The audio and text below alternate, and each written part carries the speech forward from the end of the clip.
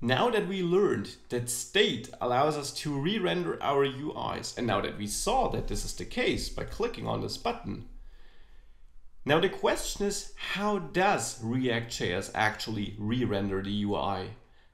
Because it's really important that we do this right, otherwise it will cost us a lot of performance.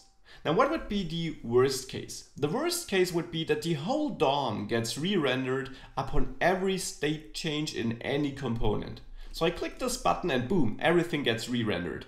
That would be very bad performance-wise. And fortunately, that's not the case. ReactJS actually uses a concept called virtual DOM, which means it has a virtual representation of the actual DOM. Now, the actual DOM is something we can see in the developer tools here, right? So that here, that is the actual DOM created or rendered by the browser. Now, the actual DOM, unfortunately, is really slow, and accessing or rendering, re-rendering the DOM is really slow. So that is why ReactJS created this virtual DOM, which is a DOM written in JavaScript. So it basically took the whole DOM and wrote a representation of it in JavaScript.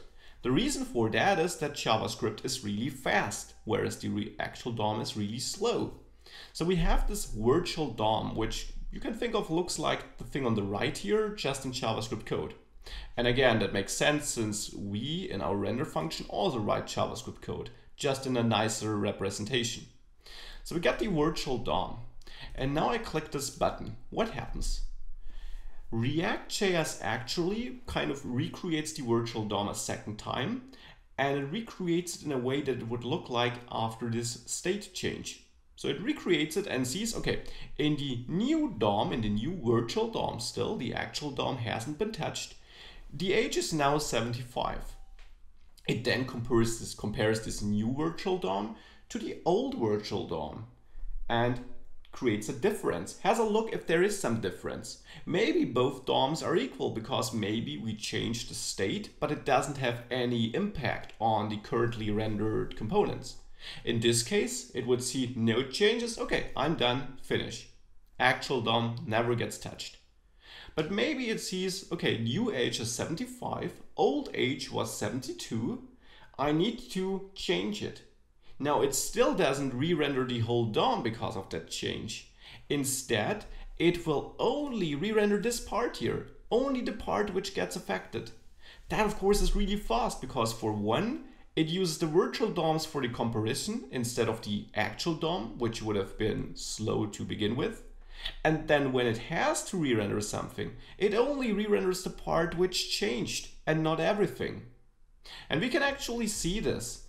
If I go to my rendering tab here in the developer tools, or here in your options and then more tools and then rendering settings, you can enable paint flashing.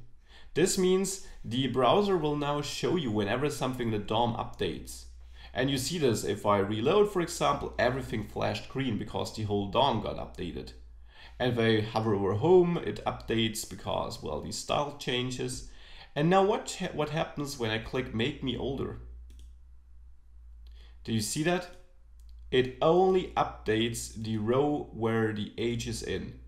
And of course, this button due to some styling stuff.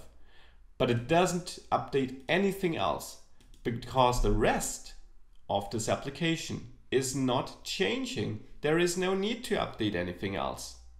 I can also show this by going back to my home component. Remember, I have the status in my state too.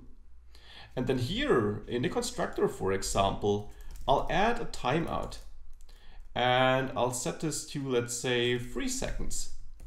And after this time expired, I want to basically just call this set state and this time change the status to 1. Like that. So if I save this, you see that after 3 seconds, this got highlighted and changed. Now I'm going to reload this and then click make me older. Age changed, status changed, age changed. You see it updates only what it needs to update. That is why ReactJS is really fast and how it manages the updating and re-rendering of your page. And that is, of course, important to understand.